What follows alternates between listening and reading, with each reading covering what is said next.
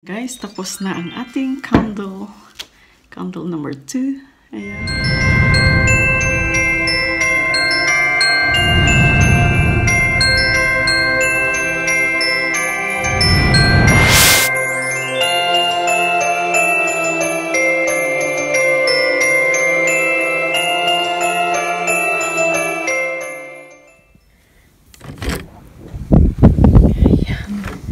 Good morning, Mr. Sun. It's already 9 o'clock in the morning. Ayan. It's a beautiful day. Blue skies. Very nice skies. So, hello everyone. Magandang umaga again sa inyong lahat from the Netherlands. And, yan guys, today is Thursday, December 12th. And welcome to our Vlogmas day 12. So today guys, gagawa ako ng anong tawag niyan, gagawa na naman ako ng Christmas decoration. Very simple lang siya gamitin guys, and I'm sure kung nakaya ko, makakaya nyo rin. And ito yung gagamitin natin. I have here already a candle. I have 2 candle candle cars in Netherlands, in Dutch. So, ito yung pinili ko. At saka ito. So, gagamitin ko to save it. Ito for the Advent color. Advent color talaga sila guys.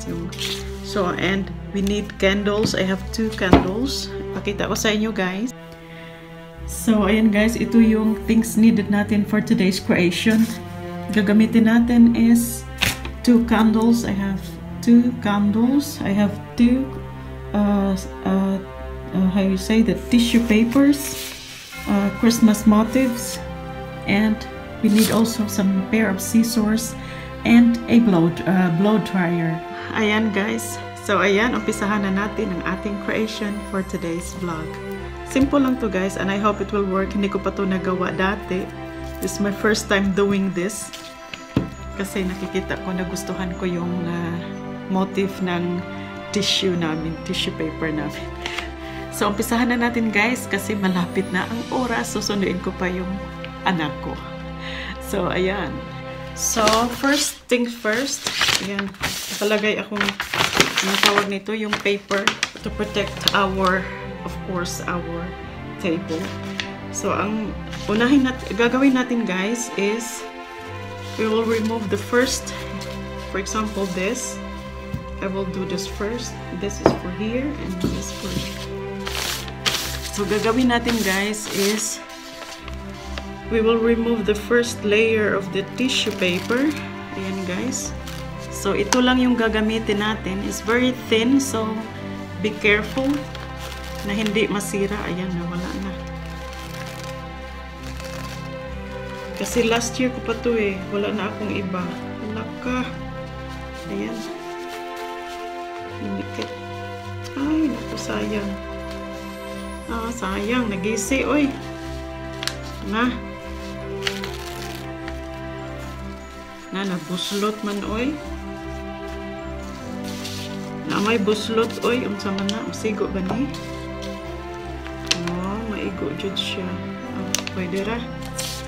So, ayan, ika-cut ko to guys. I will cut this here. Careful sa pag-cut na hindi talaga siya masira. So, kailangan very sharp yung scissors ninyo para, ayan, wala na naman ako sa line. Maganda din tong, ano niya, border niya. Yan, maganda din siya pang ano, pang border. Oh, yan guys, oh. Aha, so ito gagamitin ko. I will use this one. So, ano muna natin to. Kunin natin yung plastic. Sobrang tagal na nito guys kasi yung ano niya is, yung presyo niya is gilder pa. Ayan.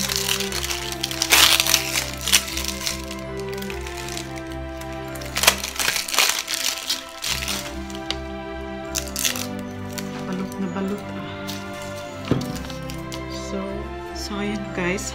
i-measure ko yung kandila kasi sobrang laki nung ano ko, tissue paper. So, I will put... So, hanggang dito yung guguntingin ko. Here.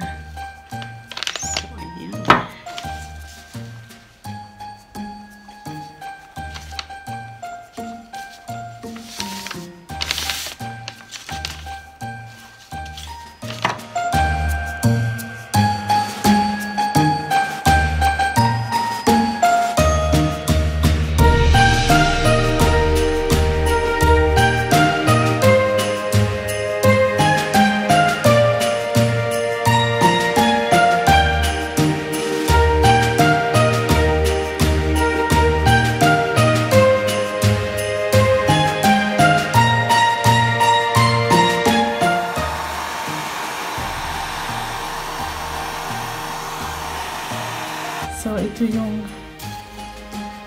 So ito yung candle number 1 natin, guys.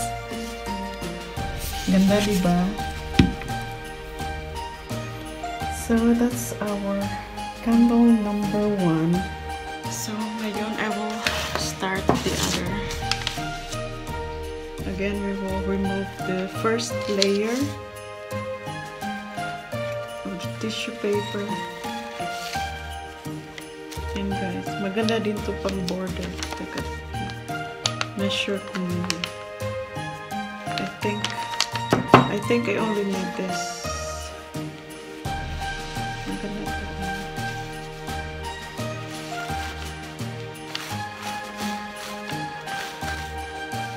Gagawin ko tong border.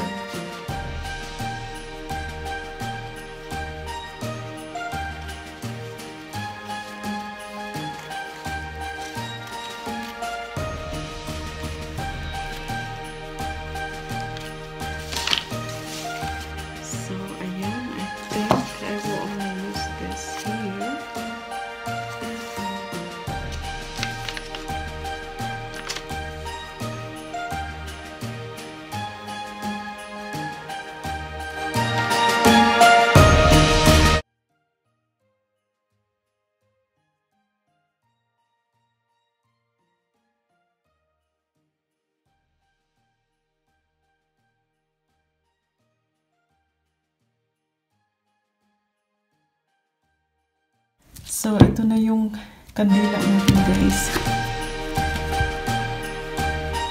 Ulitin ko pa ito mamaya. But, ito na siya. Pwede nyo din gamitin plancha. Kung wala kayong hair dryer or hair blower ba yan. Ayan. So, gagawa pa ako ng iba if I have time. So, ayan guys, tapos na ang ating candle number 2. Ayan. Medyo mainit pa siya. So, ayan guys. Look. So, that's it for today. Again, we have a very nice candle for Christmas. So, that's it for now. And if you like this video, please don't forget to give it a thumbs up. And if you're new to my channel, please don't forget to subscribe, and I'll see you again on Friday for our Vlogmas day 13. So thank you again and enjoy your day.